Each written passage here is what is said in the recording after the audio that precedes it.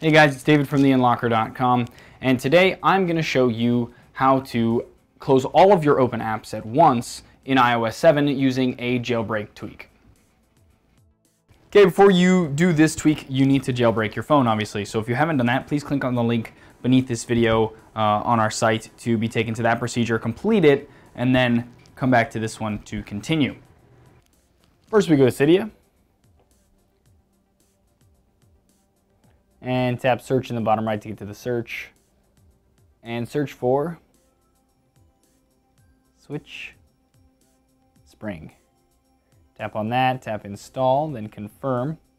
Wait for that to install. Tap restart Springboard and wait for that to happen. Once it restarts, there are no configuration options for this. You simply double tap your home to get to the multitasking menu and swipe up on the home screen. And then it gives you these options. You can either restart your phone or quit apps, and then I'll get rid of all the apps, and now they're gone. So that's it. Enjoy. And there you go. I hope that helped some of you, and if you'd like to check out some of our other tips and tricks or other how-to videos, feel free to follow me on Twitter, Facebook, Google+, or subscribe to our YouTube channel.